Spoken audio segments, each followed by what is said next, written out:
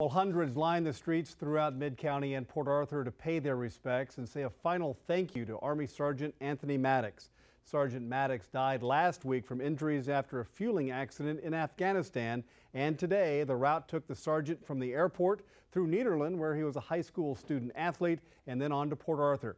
Here's Fox 4's Leslie Rangel, who found many who wanted to welcome home a fallen soldier. A lone flight touches down at the Jack Brooks Regional Airport.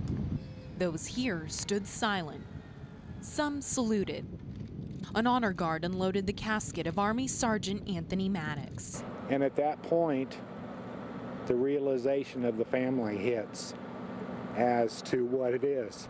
The hard realization that the friend, brother, son, and soldier gave the ultimate sacrifice for his country at the age of 22.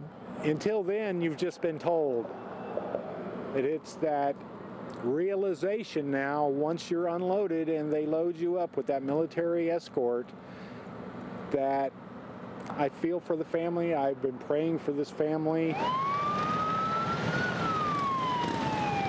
His family stays close to travel the final miles of the journey home. But along the way, along the streets of Southeast Texas, people who didn't know him put aside everything else.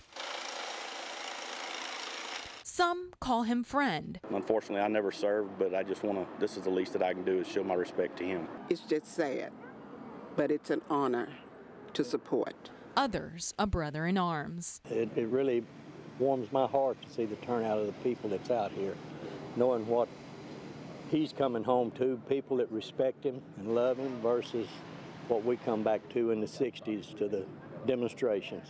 A soldier, Sergeant Anthony Maddox, comes home. A soldier who is not forgotten. They might miss him, but now he's in God's army, and he's fighting the battle there, and he's where we can't be right now.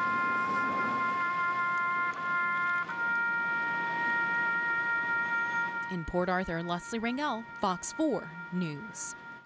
The funeral for Sergeant Maddox is Saturday morning at 10 at Antioch Baptist Church. From there, a motorcade will take Maddox to Houston National Cemetery. Homes and businesses along the route are asked to fly American flags in his honor. You can see the route posted on our website at fox4beaumont.com.